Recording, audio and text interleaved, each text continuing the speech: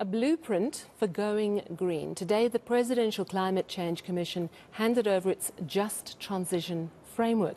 Last year, a number of studies were commissioned and public talks were held to understand the scope of this massive challenge, moving our country away from its dependence on dirty coal towards cleaner, greener energy, without losing jobs in the most vulnerable sectors, which are mining, automobiles, agriculture and tourism. Shamini Harrington is a commissioner on the Presidential Climate Change Commission for South Africa. She's also vice president for climate change at SASL, where she works, and she represents business on this particular commission. Shamini, thank you very much for your time. So you've got this final framework. If I could ask you in a 40-second nutshell, tell me what it's all about. Thanks, Sally. I'm going to try my best. Good evening, everyone. So the framework really is the blueprint. It sets the course for how we actually are going to think about the just transition in the country.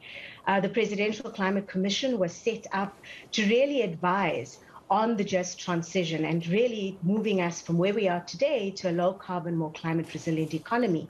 And the first step for us was to detail a framework to bring coordination, coherence to how we undertake the just transition planning. It sets out the principles, what it means.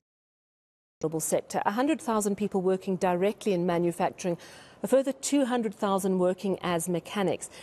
If we look specifically at coal mining, because that's so obvious that has to change, are there actually any real plans about how we move people, keep their jobs, but move them into the green energy sector?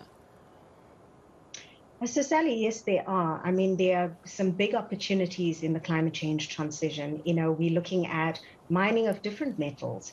We are looking at opportunities around green hydrogen. But of course, this has to be very deliberate. We have to have plans in place in order to see this to fruition.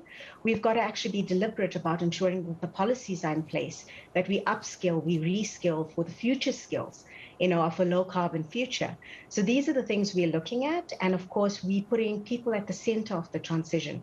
And that's exactly what the framework does. It articulates the very key recommendations, and that sets the framework against which plans need to be developed along the opportunities, so that as we pull back on the coal intensive sectors, you know, the sort of coal value chain, as you'd call it, we then grow these opportunities and we redeploy, upskill and move people into these new opportunities into the future. Another key one is, of course, renewable energy, manufacturing hubs.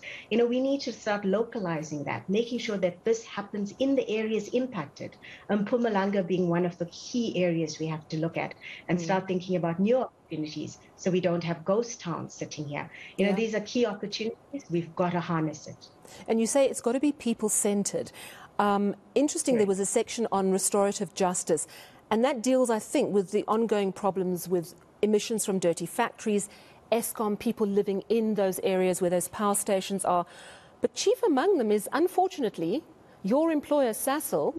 Its Secunda plant has been absolutely slammed, rightfully so, I think, for being a really dirty company. So business has to clean up its act as well. What commitments has SASL made to make sure it's leading by example? So SASL has set forward a very ambitious task of a 30% reduction in our greenhouse gas emissions by 2030. We've also put a very ambitious plan forward for net zero by 2050.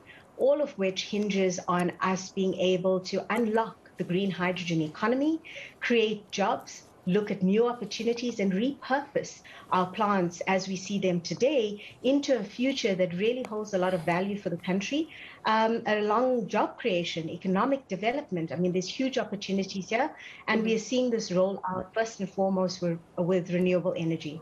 We've got a plan to bring in about 1,200 megawatts of renewable energy within the next few years. And then we're looking at green hydrogen and, of course, gas to play a critical role in our transition. So big plans. Right. And a very quick one. We know that COP27, I think it's coming up in November. That's the climate change conference. We know that from COP26, 8.5 is it million? Is it billion US dollars that has been potentially part of it coming South Africa's way to help us in this just energy transition. But we've got to hit certain goals. Is the framework that was released today part of that? And are we on track to actually receive the money we need to make this energy transition possible? So yes, Sally, we did receive a commitment for 8.5 billion US dollars from a few international government partners. The US, the EU, the UK, France really came together to start looking at a just transition facility. It was the first time ever something like this was done.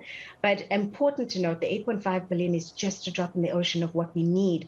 We are running into trillions of rands and dollars for us to be able to transition as a country. So it really sets, again, a framework against which for us to do this. Of course, this framework that the Presidential Climate Commission sets the framework for the opportunities around this, which ties directly into the framework that the Just Transition Facility has set up. And we are looking at green hydrogen being key, decarbonization of the grid, rollout of electric vehicles. So really big opportunities that talks very much together in terms of the opportunities for the country. Now, well, it all sounds really promising. Let's hope it moves with speed, because we are, as a planet, running out of time. Thank you very much for crystallizing a lot of very important issues into concise sound bites for us. Shamini Harrington, she's on the Presidential Climate Change Commission.